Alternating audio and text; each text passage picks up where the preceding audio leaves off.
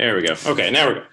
All right, so welcome to the latest edition of the Community Hangout, our monthly Community Hangout. Today is November 8th, 2018. And I'm glad we could get in this session before Thanksgiving holidays kick in, which means that nothing gets done until January. So as you can see, we've got a few things lined up with some general community updates and some discussion I wanted to have with you.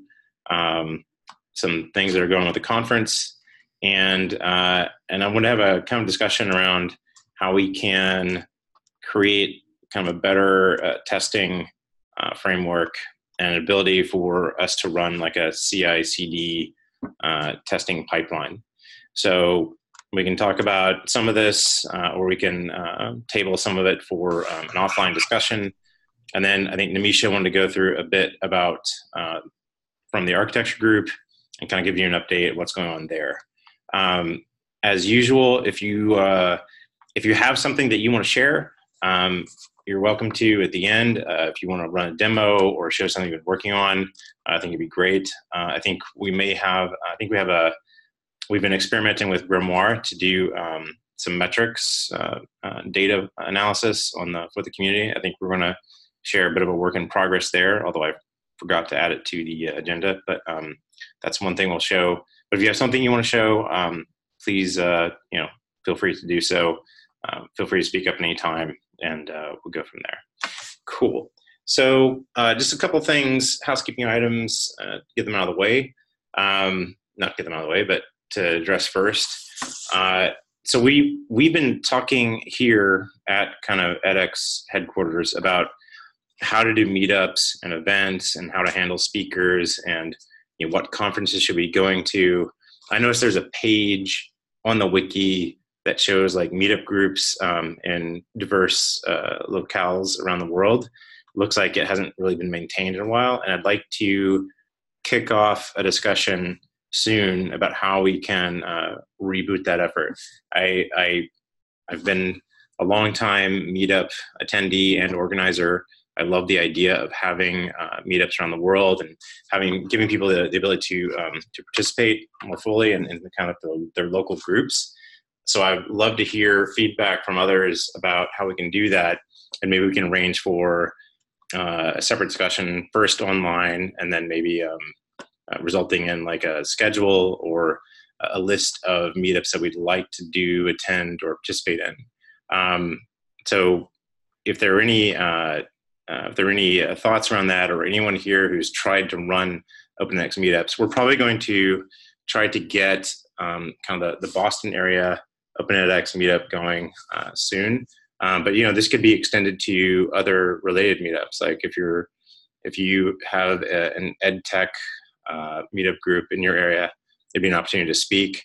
And one thing that I'd like to do to support you is to make sure that we can send you like a care, some sort of swag or getting started, meet up in a box sort of thing, where you can hand out t-shirts and other stuff that will make sure that you have access to, so that you can get something going where you are. So look for, I'm probably just going to start doing stuff on the wiki and sending around links on the mailing lists, on the general mailing list and the general Slack channel. But if you have comments or there's something you want to share in that regard on this issue, go ahead and do it now.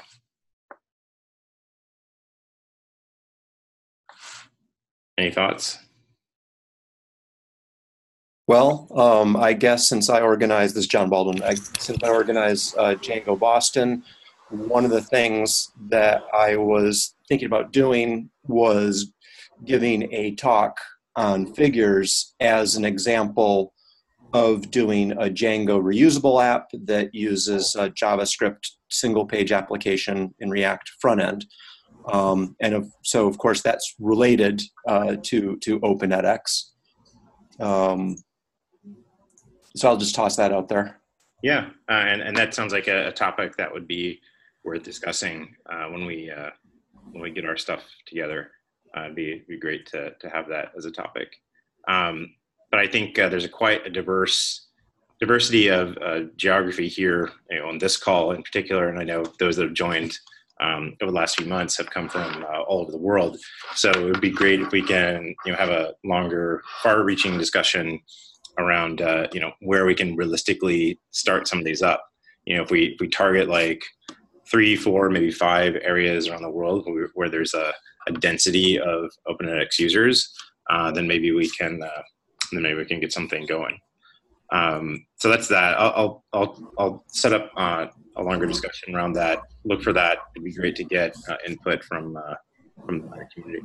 Part of that also means looking at events that we should be going to.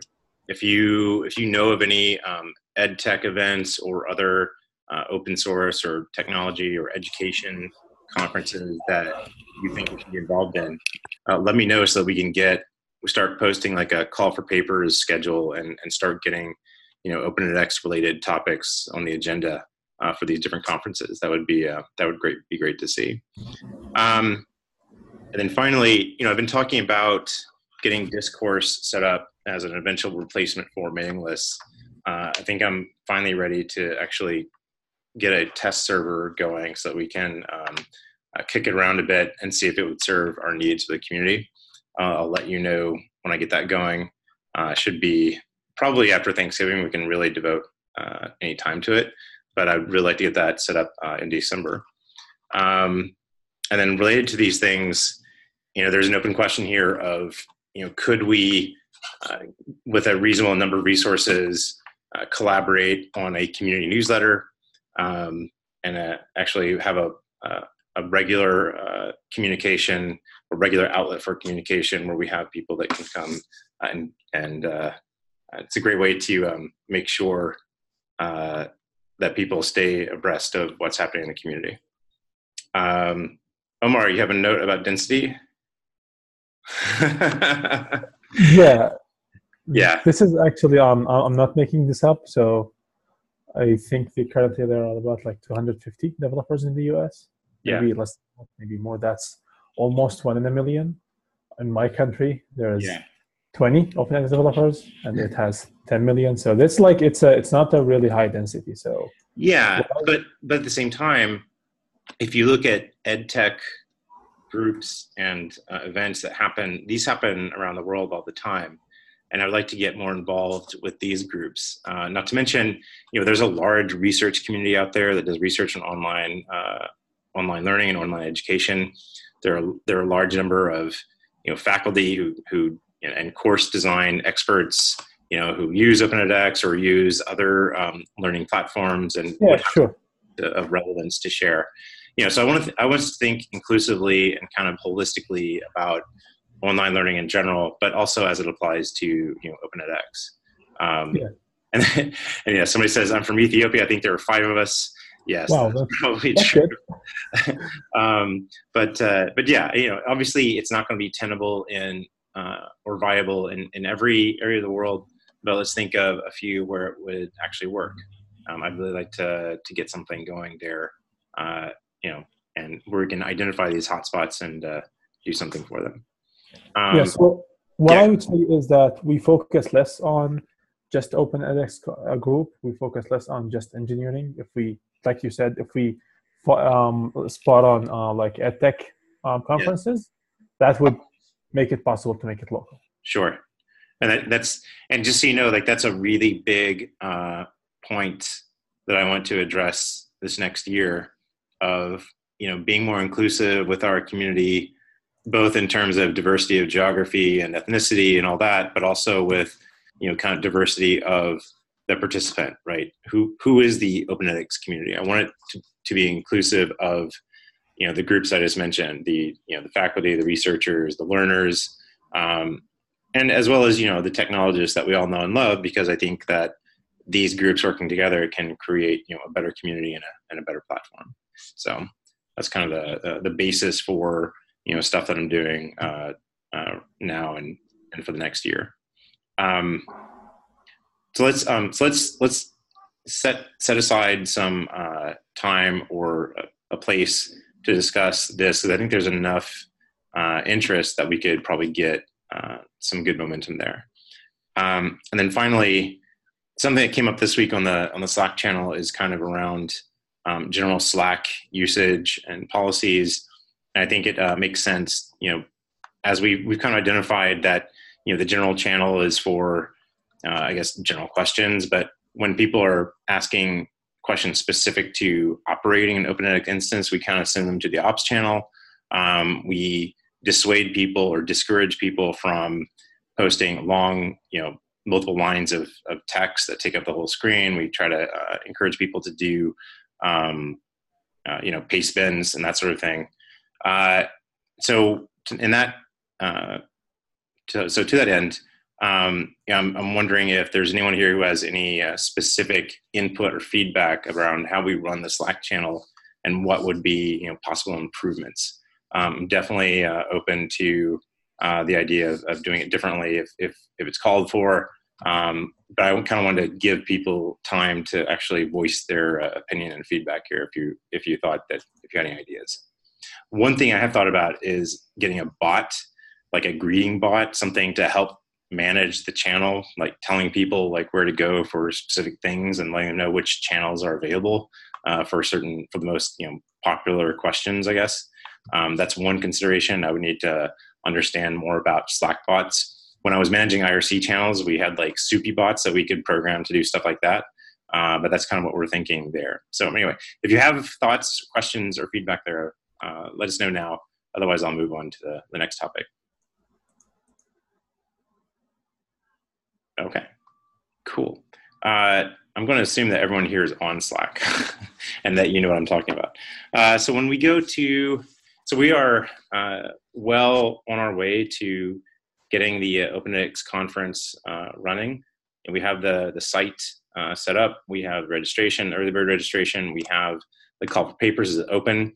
I encourage all of you to talk to your friends and find out who's available and who would be interested in speaking. If you know of good topics or good speakers or people that should be speaking on a topic, I encourage you to reach out to them.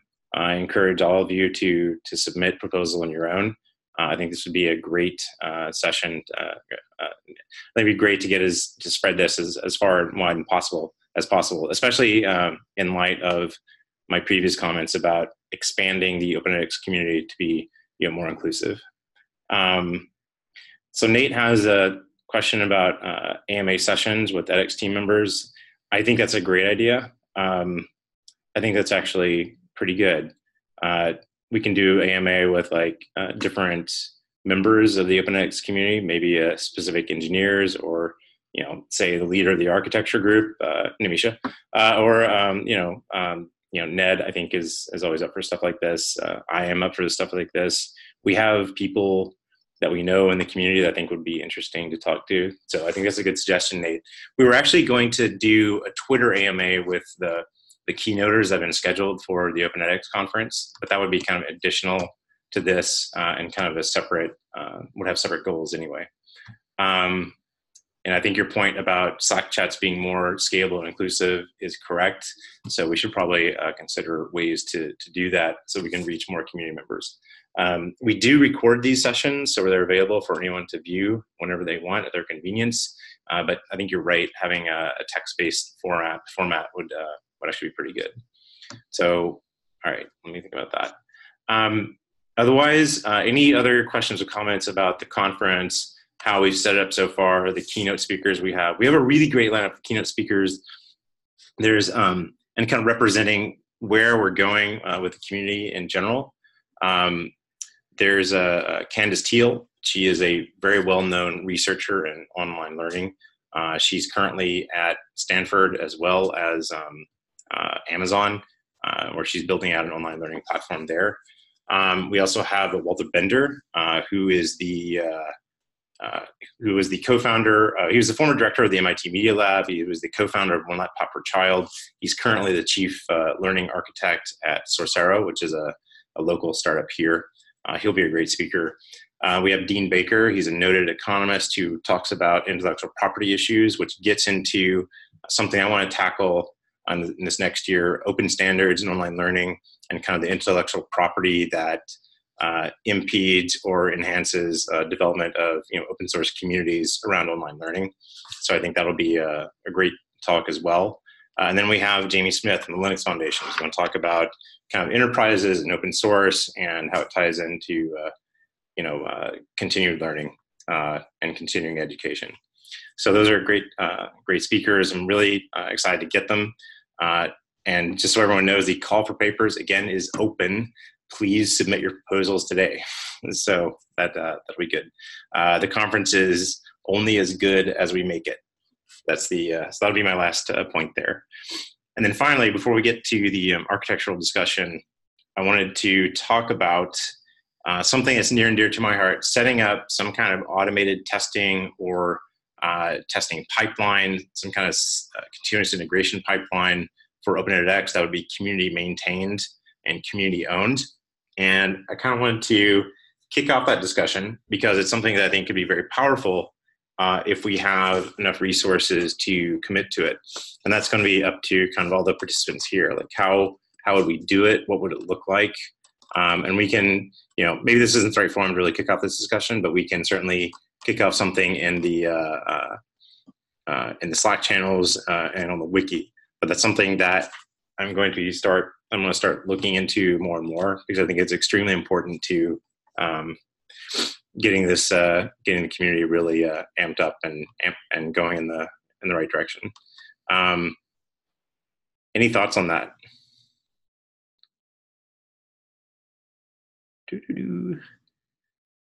All right, cool. And then before we get to the Arch, I think Matt is on. Matt, are you available? Hi, can you hear me? Yep, I can hear you. So I'm going to turn it over to you, and you can share some dashboards you're working on.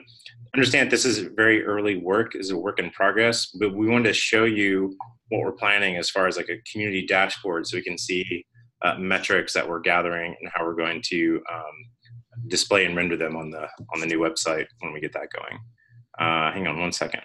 While Matt's getting that set up, let me just say with the audio, the call for proposals for the conference closes in 2 weeks. And I know what you're thinking, which is, didn't it just open? And the answer is yes.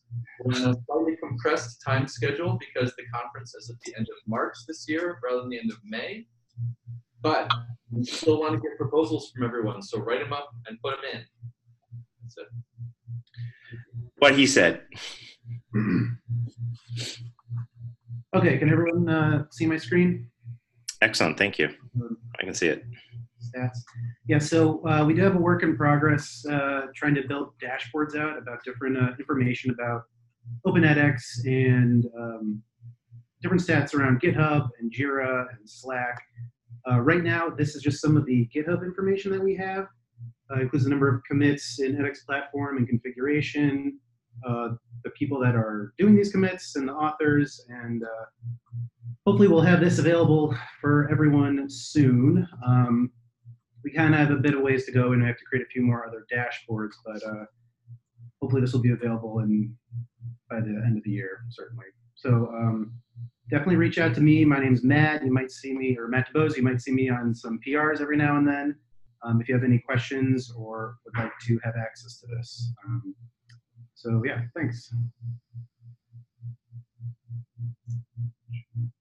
There's a question. What is the goal for this?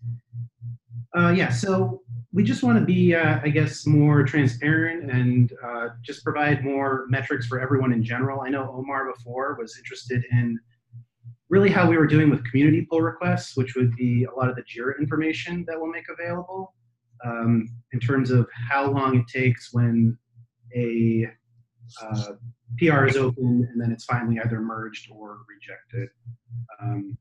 And so this tool, it's Grimoire, which uses Elasticsearch and Kibana. And I'm using a Docker container to get everything up and running. So it's pretty straightforward. I just have to feed it information and then create the various dashboards. Yeah, and so you can see a lot of other stuff about Grimoire. There's a Linux Foundation community or collaborative project called Chaos, something open source software, which is, I know, that was very unhelpful of me. But But yeah, Grimoire has been around for a while, and then they completely rebooted it to include like the elk stack. So yes, thanks, Nate. That is the URL in the chat console. But now they've completely revamped it to be based on the elk stack, so Elasticsearch, Kibana, and Logstash. And it has a lot of little plugins for pulling in multiple data sources. So it's a pretty nice platform to build on. Cool. All right. Anything else you want to share about that, Matt? That's it for now. I should have better stuff in a couple of Cool. So if you want more information, or if you want to potentially contribute your time and resources to this effort, feel free to contact Matt. All right, so I think we're kind of getting to the point where we're ready for our architectural update. And just a reminder, there's the architectural hangout that will be on November 20th. And it looks like a nice discussion on block store, which is a very, very important topic. So I'm going to turn this over to Nimisha. I hope she's there, right? Yeah. Cool. Can you guys see my screen? Well, right now we see you're attempting to share something. Oh, wait, no, it's me. Oh, yes, thank you. Okay, good, cool. Hold on. For some reason, I want to just make sure I can see the chat while this is happening. Okay, there it is. Okay, thanks. Okay, yeah, I got it. So yeah, hi everybody.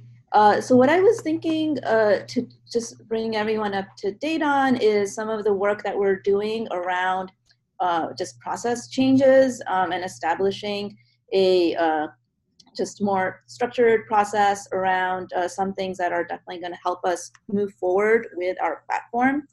So there were three specific processes, one around deprecation and removal, another one around just capturing architectural decision records locally in your own repo, and the third one was just around OEPs and just updating you guys on two different OEP PRs that are under review. So does that sound good? Is that going to be useful for this? Resolution times. I mean, that's just Omar, I think, talking to you. Yeah. Yeah, I'm late. Sorry. Oh no, that's fine. So we're gonna graph your response time. Good one. So okay, so the deprecation and removal process. So this is an OAuth that's already been accepted, and we're now actively executing on the process. So there, right, just to bring everyone up to speed, right, we want to allow us, the community, developers, to be able to remove features that no longer need to be, that are no longer used. They're either dormant, but still just hanging around in our platform, or it's dead code that was never actually used, or it's just we have now a replacement with a new feature, and so we should remove the old implementations and so forth. So that's the motivation around this. This is very important for sustainability of our platform.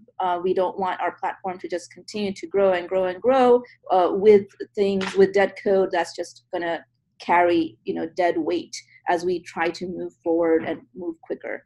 So that's the motivation around it. In a nutshell, this diagram shows the process that we're proposing. We have a Jira board where people can add, and which I'll show you in a minute, where we can add DEPR tickets, DEPR for deprecation, and so that's where you would propose it, and in that, during the proposal, you would indicate dates for when you plan to have a review process, so you're accepting feedback from people on that proposal, and then eventually also propose a date when you actually eventually are planning to remove that. So this just gives people enough time to plan ahead if they need to, and also they are aware of which Open edX named release the code would no longer be there. So you propose it, you communicate it to the community, and then it goes through explanations of where, first of all, what we need to include in the ticket, right? In addition to target dates, a description of what is being removed, if there is a migration path that is needed, description about that as well. And then it talks about where to communicate it, so the edX code mailing list and on Slack and so forth. And once it is accepted, then in some cases, you will want to mark it as deprecated. So it goes into some suggestions of how to go about deprecating it, depending on whether you're deprecating a REST API or certain codes or actually entire repo and so on. So feel free to look through this and let us know if you have any questions on that. And then finally, once it is removed, just announcing that again and celebrating with a piñata, because that's what we do here at edX. When we do remove some things that just have been around for a long time, we do actually have a piñata party. So hoping that worldwide, no matter whether you are in Ethiopia or in elsewhere, you do get a chance to celebrate as well. If you're helping us with this process. And this is what the Jira board looks like.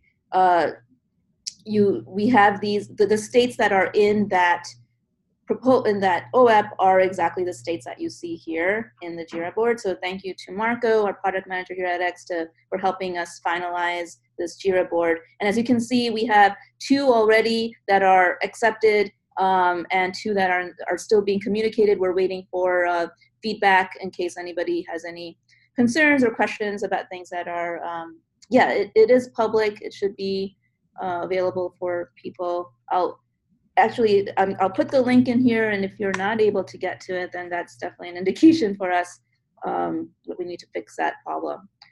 So I'll stop there. Are there any questions about this?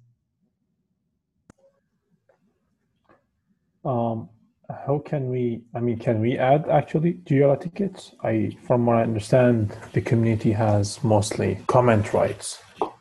Oh, no, it should be public. You should be able to go ahead and add a ticket. Okay. Yeah. Actually, there was Harvard had a proposal. They wanted to remove an image modal, an old way of doing image modals inside HTML blocks. So hopefully they'll also, I directed them to this process, and hopefully they'll be able to also add to this as well. Thank you. What do the dots signify on the DEPR? Like there's 3 out of 4, 1 out of 4. On the Jira tickets? It's probably how long they've been in a given status. Ah, okay. Considerable thing on a board. Yeah, I think this is a Kanban board, so yeah. Okay, cool. Hello, this is Sergey Rakungang. With regards to this deprecation, since I have like an example of what could go wrong with Hawthorne, the self-generated certificates were abandoned, and it was really a surprise for like most of our customers. So the communication part needs to be to address not only maybe developers, but like instructional designers or something. I mean, this is something to think about. Yeah, so what is a good channel? That's a great question, because I have been trying to figure out what are these good channels. So far, we've talked about just Slack channels, and we have the general Slack channel, and then there's an OpenX proposal, and then there's edX code. So if there's another location, please, like, where would instructional designers go for edX? With the instructional designers directly, especially because a lot of service providers, Sergey, probably you do too, have private customers that you have a pretty high touch with. So communicating to you so that you can communicate to them is probably the best approach, I would guess. Yeah, for sure, we will talk. The thing is that, I mean, maybe this was just, I don't know, a mistake or something. And for most issues, it will be like resolved quickly. Like, I mean, removing something which is not used by anyone is okay. Removing something which is used by someone should be maybe addressed on the discussion part of the process. Yes. Yeah. Yeah. For a quick clarification, what kind of certificate? I missed the prefix you had there. Or the PDF or self-generated or what? Self-generated. Okay, so we can maybe take this offline. You can sort of reach out to me. This is Marco in Slack. I'm not even okay. What I will provide more details. I mean, yes, the code was removed instead of putting after some switch or something. Honor mode. Yeah, I think. Oh, the honor. Are you talking about the honor certificate? Yeah. Okay, yeah. Let's talk about that offline. I think. Yeah, sure. I just want to confirm some of the details, but I think what Ned said at a high level is fair. I think the goal is the deprecation process should be one of the ways that the visibility for this kind of stuff exists. So hopefully this kind of thing, will be less an issue because all the deprecation or major deprecations of the spectrum will be available there with all the dates. But if I'm not mistaken, the issue you're talking about was an unintended bug update that we're looking to undo. Okay. It was a weird sort of unintentional dependency that we introduced. Sure. Anyways, we can follow up later. Okay. Okay. Yeah. So they're asking. We can share on Slack the outcome of the discussions around this honor mode issue. Yeah, that sounds great. Okay. And then in terms of communicating it, and if you want to keep an eye out, right, on these communications, right? So the OEP does provide a template with what the subject line of the email would look like. So this way you could filter it out in your own email clients, and hopefully that would be a good way of knowing about these things that are coming in. Any other questions around deprecation removal? Okay. So then the next thing I wanted to just touch upon was capturing decision records. And this is something just want to share with the community because we've been talking a lot about that internally here at X. And just so you know where our head is at. Architecture decision records, right? I don't know if you guys have heard of ThoughtWorks, but ThoughtWorks is a leading organization in the industry where they provide a lot of recommendations and best practices around technology and architecture overall. And they have members globally around the world from all different nations and so forth. They collectively come together and provide recommendations. So it's actually a very interesting, actually very useful website here. If you guys haven't heard of it, they recently just released their latest version. But they have recommendations for techniques, platforms, tools, language and frameworks, and things like that.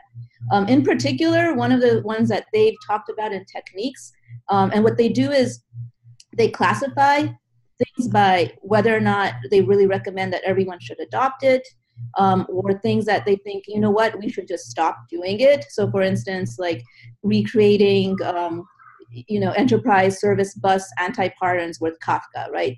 Because they're a consulting agency, they know that that's definitely a big issue that they find in a lot of the places they consult with, and they're recommending that everyone just stop doing that. And then they have these other categories of things we might want to trial, and then things that we're still assessing, we're not exactly sure, we're trying to figure things out. So like GraphQL, for instance, is aggregation and having a monolith middleware with GraphQL is definitely on the assess side only right now, not necessarily adopted. So the thing that is currently mentioned as, hey, yeah, you guys should adopt it, and we think that everyone should, is this thing called lightweight architecture decision records. And I'll put this link in chat. Anyone else wants to go there directly. So what this is really capturing your decisions as you are making them. We are looking at how we want to evolve our architecture, and of course things are always changing, and so having a design document that you write once but then it becomes hard to maintain is not sustainable. So, but having a historical track of decisions that are made along the way allows anybody that is now new to that platform or new to a particular app, they can see, oh, okay, this was a historical. Хорошо. Sorry, was that somebody trying to talk or? Okay. So anyway, so the decision record, just basically provides a historical trail of why a particular, the rationale behind why things are, and if the reasons ever change, right? Those are all things that are captured in the historical trail. And so we do have an OAP that is under works for developer documentation, which does cover our future direction of what we think really does need to be documented. And so decision records, is definitely one of the primary things that we want to do. With clean code and with, self-documenting code and things like that, there's less of a need for adding a lot of design documents per se, and those also become hard to maintain. However, decision records, capturing diagrams, providing some holistic perspective on things, how to step-by-step things, and then of course our API documentation. Those are like the four main ones that we think we definitely need to provide guidelines of how to go about doing all these things. And then in particular, decision records are something that we've started doing already, of course, with OAPs themselves, right, being system-wide decisions, but then capturing these architectural decision records locally within the code. Here is an example, right, where the first decision record is actually, hey, just saying, yes, we're going to capture decisions.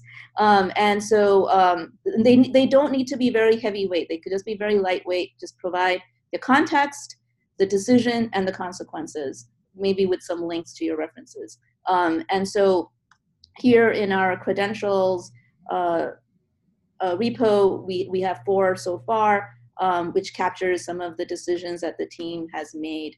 And this is hopefully going to help people, come up to speed on the inner thinking, the motivation and rationale for the developers. Here's another one in edX platform itself. Oops, what happened? And that was around, we're creating a grade book, and, like I said, it doesn't have to be that long, but even the few minutes that you just capture, whether it was a hallway conversation or whatever resulted in that decision, just taking some time to capture it would be great. Here's one that's a little bit lengthier, but it makes it clear to the team, whether it's 3 weeks from now because they forgot what we decided, or to a team 3 years from now that's trying to understand what's going on behind the code. So that's decision records. Any questions on that?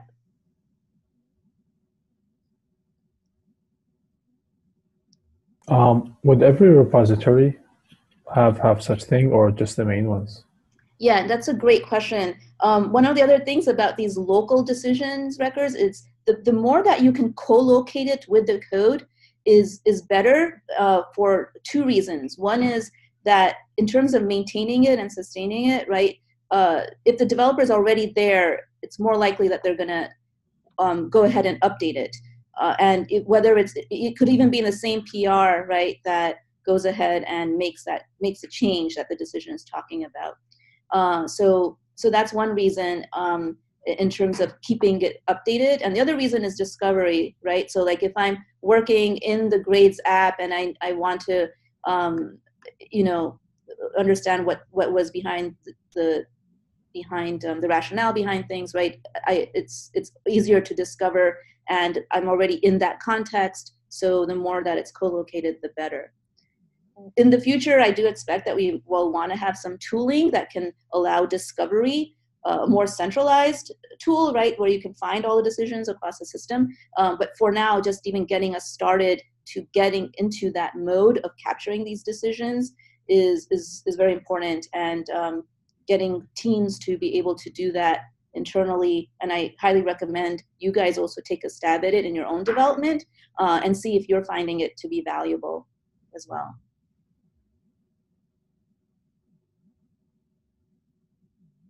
Any other questions on that? Cool. Okay, cool. So then the final thing, just this PR is open right now. We're introducing, for those of you, right, who are familiar with our, who are familiar with our OpenEdX proposals process, OEP1 describes that process. And the main thing that this PR does is introduce a new status. There's this now new thing called provisional, and provisional just basically means that there was a proposal, it was under review. However, we're not yet ready to accept it because we want to have some more backing, right? We want to make sure that it is actually going to get adapted in our system, or it needs a viable example that people then can follow and things like that. So this is a new state that I've added, and as part of this PR, I've updated a few OEPs that we have that that I believe really should be provisional because they're not yet being used, but in design form it looked good. But we still need to go about and make use of it. So this just basically makes that more clear. It's very similar to, so provisional in many ways is very similar to Tech Radar's like assess mode, right? Where we're still, it was good, we're trying to assess it, and once we've really said, yes, we're gonna do it, then we can move it to the trial or adopt state. So over time, I think you might see, because as you can see, I'm starting to really like Tech Radar as a great way of communicating these things, that you might see us adopt that even for OpenEdX in the future. But.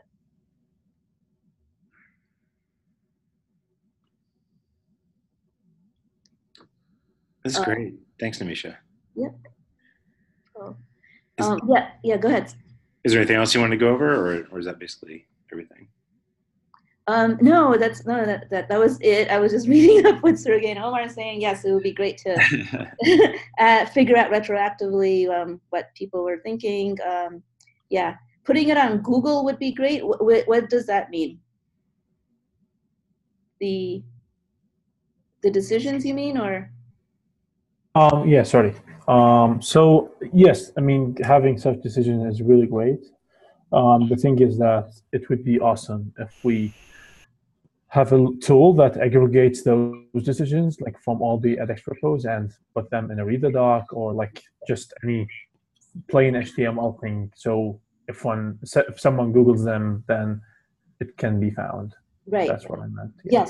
Yes. No, for sure. That makes sense. That's good. Discovery of documentation is such a difficult thing. We're finding that to be a very big challenge here at edX. I mean, we use, as you guys know, we use Confluence, and even just being able to try to find old documents and keeping them maintained is a very hard problem. And that's one of the big reasons why I'm pushing for the decision records, is that it is co-located and it's a little bit easier to maintain because it's very much immutable, right? You don't have to go back and worry about updating things. It's more about just keep track of that chain and history. And then, but yeah, right now, I mean, discovery is definitely a very important component of developer documentation. So. Cool. Any other questions? Just this is John. I for one really appreciate the efforts that you guys are going through to improve visibility and help make things easier for us to discover and learn. Thanks, John. I'll take. It takes a village, and it's definitely a group effort. So, yeah, thanks. Thanks for mentioning that. Yeah, it's a marathon, not a sprint, but many thanks to Nimisha for pushing this along. Yeah, absolutely. Thank you. Cool. Thanks, everybody. Cool.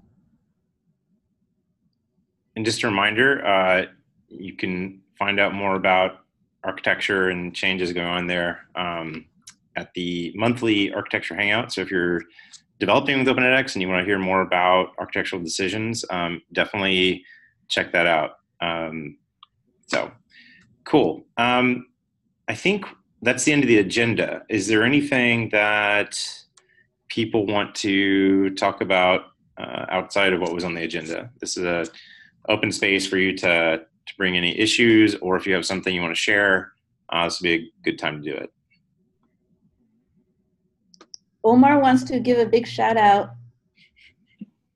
Did you see that, to the latest effort? That's so. I think so. That goes to Matt DuBose and Natalia, who's been helping us part time. So those two have done a really great job of getting contributions triaged, as well as Marco, who's been a huge help as well. So, and there are probably others I'm missing, but those three especially get a shout out. Hey, John, Mark, this is Nate. Hey.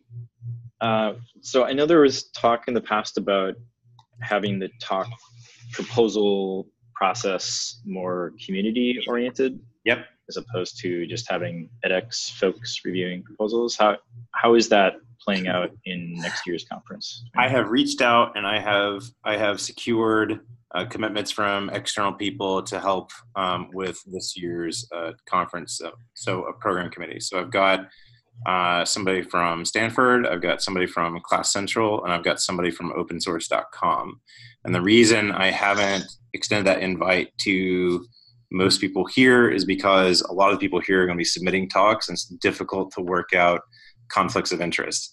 However, if you know of a way to work that out cleanly, feel free to send me a note, and then we can have that conversation offline. But yes, I have included external people in this year's program committee. In fact, this is the first time we're going to have an actual program committee, but it's going to be a very kind of low touch one and informal. But it is the beginning of one. So if you want to talk about that in more depth, I'm more than happy to set up a call with you or others if you're interested as well. Okay, well, I'm glad to hear that it's going to be external voices, not just edX folks. I mean, a simple solution to the how to deal with conflict of interest would just be you're excluded from voting on a talk that you submitted. Exactly, and that's something that I've definitely considered, and I would consider, because I don't think there's one way to do this. I think there are certainly multiple ways to do it well, to achieve the goals. So let's continue that discussion. I'm open to suggestions. Okay. Cool. I'll follow up with you later on it. Excellent. Thank you. All right. And so just a reminder, go to con.openedx.org. That's where you're going to find everything from registration to the call for papers and there's a handy dandy sponsorship prospectus. For the first time, we have a proper sponsorship prospectus. Please take a look at that, even if just to admire the work that went into it. Thank you to our graphics department for putting that together. Gabe and Fernanda put that together. So, and if you want to give us money as a result, you wouldn't turn that down either. So, okay. Anything else before we break? And then I'll post this onto YouTube soon. Thoughts, questions, suggestions? Okay. I'm going to say goodbye, and we're going to have the next one in December. Feel free to make suggestions about time zones and when we should have this. Definitely looking to make sure that we can, reach as many people as possible. So let me know what you think. All right. Thanks, everybody. Bye-bye now. Thanks. Thank you. Thanks, everyone. Bye-bye. Thank you.